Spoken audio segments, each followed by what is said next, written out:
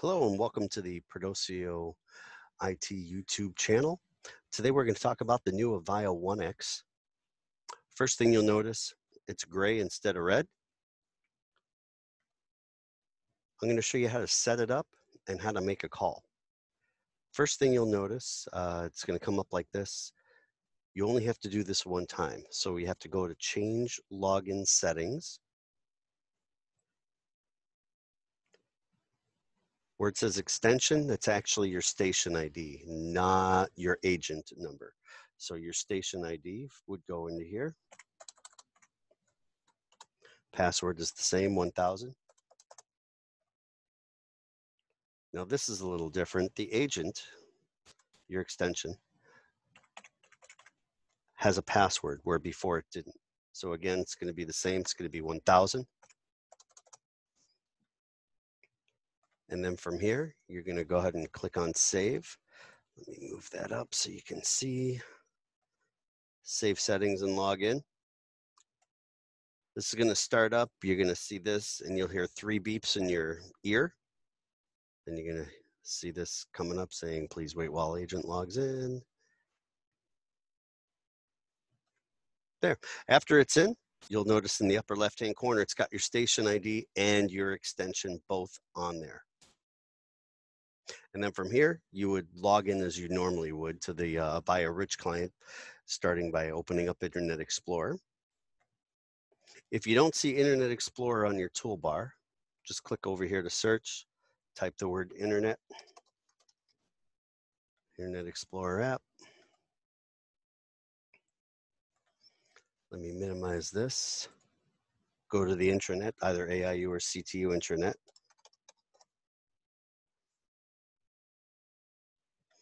Click on the admissions tab and wait for the Avaya Rich agent to come up. Now just remember on the One-X portion, again, you only have to do that setup once. The next time you go into it, only thing you have to do is click login. While this comes up, again, just like it was before, agent and your station ID.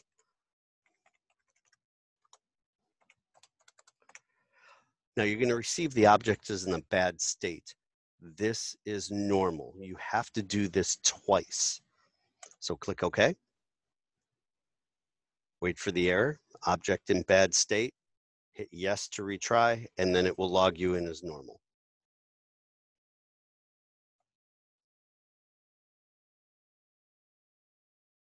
To make a call, you can do the other way, the normal way, click on initiate and make your call. Just remember you have to use 9-1 and the full phone number. Or in here, if you use this portion and type the number, you don't have to use the 9. You just click on the 1, like 1-847-555-5555. But if you use the initiate, you have to make sure you have the 9-1. Also, if you use the dial pad, right over here, dial pad, it's going to look like this. You have to use 9-1-847, blah, blah, blah, blah, blah, blah, blah. Now, the next thing you have to do is make sure you aux in. To aux in, you can either use the controls down here as you would before, or this is a little bit different. You can click over here on the yellow, change agent state. And you can click on ready. Once you click on ready, you're in the queue. And it'll turn green and it'll say ready. And when you're ready to aux out, click on auxiliary, and then you have to choose a number.